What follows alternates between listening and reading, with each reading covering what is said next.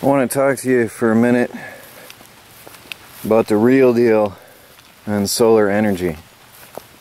There's been a lot of discussion about there must be a weak link in my solar power system and in my setup. The weak link is the missing sun. With no sun, you've got no electricity. You see it's dark? There's no power. My solar panels, right now, in the last 2 weeks, have not been producing enough power because there hasn't been sun. And people keep trying to figure out what's wrong with my solar power system. What's wrong? Is it the batteries? Is it the wires? Is it charge control? Or is it the solar panels? No. It's a lack of sun. I'm going to show you some things and discuss some numbers and some details that's going to show you why, although I have 800 watts of solar panels here, I have no power, no usable energy right now, and my battery bank is dead because there's no sun. You got to realize the sun is the source of power when you're using solar panels. No sun, no power. Now, I've got a MPPT solar charge controller, so I can connect my wires, my panels I should say, in series, which they are. I have this very thick wire here running through the yard that is more than enough for the 130 volts at 16 amps that I have running through it. That's not the weak link. That's definitely not the weak link. The MPPT charge controller is actually a bonus right now, because without it I wouldn't have any power right now at all. It's raining. It's been raining for the better part of 2 weeks. Let me take you inside and show you something. Right now I have 12.1 volts and only 12 watts of power in peak sunlight time. Right now, at this hour, I should be pulling in up to 800 watts. Now that is a theoretical maximum. This is a TriStar MPPT solar charge controller, which maximizes the amount of power coming from your solar panels. And generally, you'll never really see 800 watts of power out of 800 watt solar panels. I don't think you'll ever get it precise because there's going to be losses in the lines. In the charge controller, there's going to be losses. You can minimize the losses by having larger wires, which I have. I have really fat wires coming out, going into this and coming out of this solar charge controller. There, I just dropped down to 11 watts. We're looking at 1 amp of energy coming into my batteries. For 2 weeks, this is all I've been putting out. I've seen a maximum of 150 watts in the last 2 weeks coming out of my solar panels. That's nothing. So the problem is that although I have 800 watts of solar and 6 batteries, I have 600 amp hours of power, I have no usable energy right now, and my battery bank is low. The weak link is the sun. It all depends on if the sun is shining or not.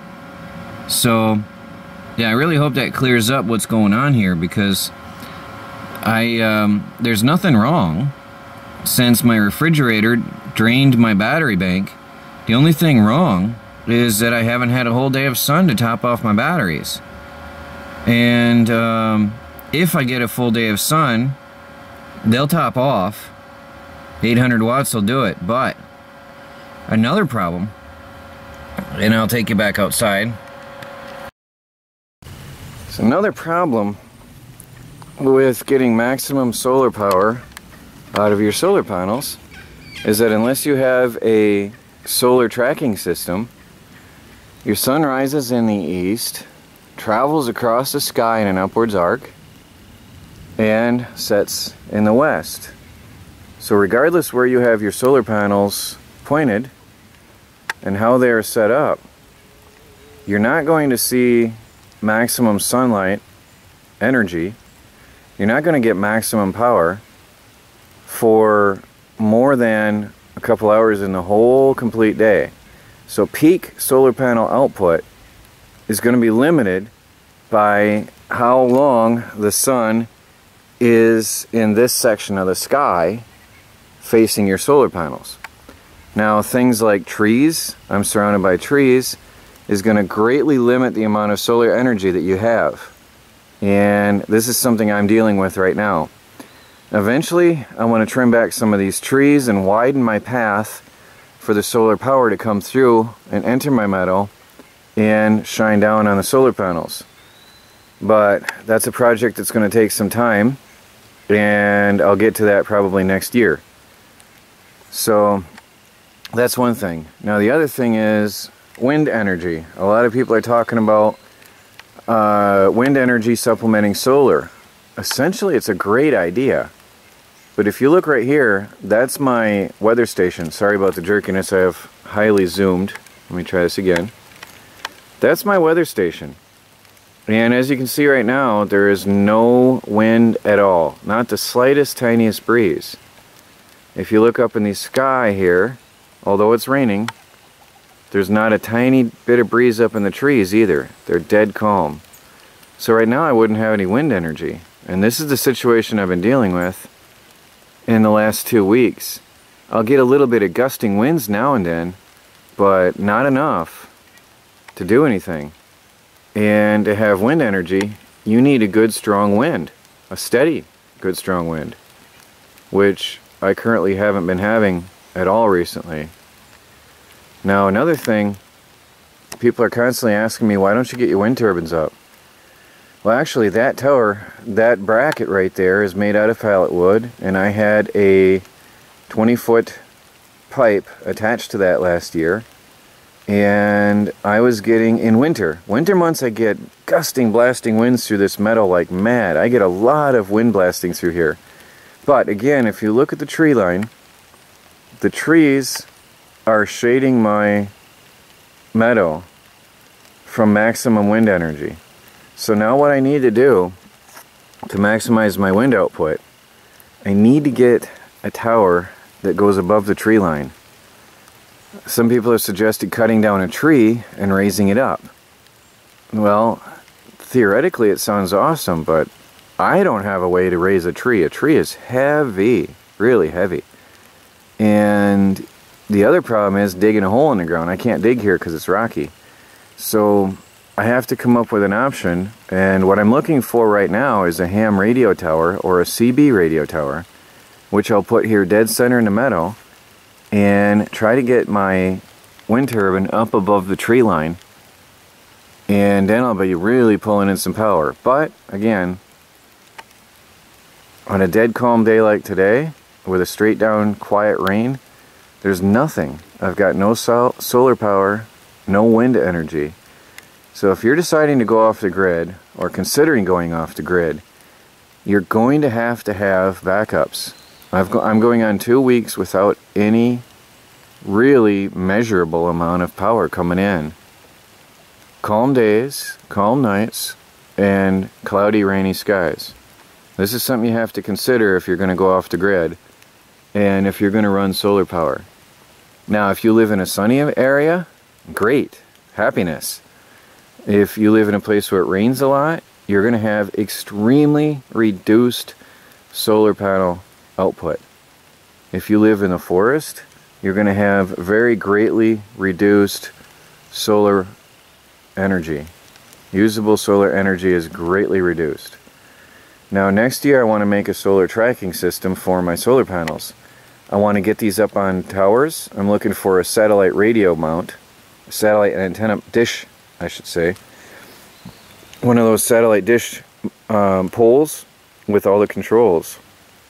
They're becoming a rare and dying thing, but I'm hoping to find one of them mount my solar panels on a homemade bracket, get them up in the air a little higher, which will give me just a little bit more sun as the sun is setting below the tree line. And also, I want to then build a solar tracking system. Now, if I use a dish mount, remember the dish mount has almost, I wouldn't say 360 degrees of motion, but a dish mount can move up and down, right and left, to track the satellites across the sky, just like you would the sun with solar panels. So that's something I'm going to be looking for. Actually, it's something I am looking for right now. And that'll be really awesome.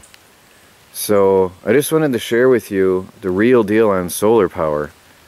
And on it, it's just bottom line. Without the sun, without the wind, you've got no energy. And I hope that closes all the discussions about why I have no energy and why I'm sitting in the dark quite often, and if there's anything wrong with my system. No, there's not, because when the sun shines, whoa, I've got energy to burn. So this is Troy from the Do-It-Yourself World on the Off-Grid Project, and that's it for today. Sitting here in the wet, dark forest.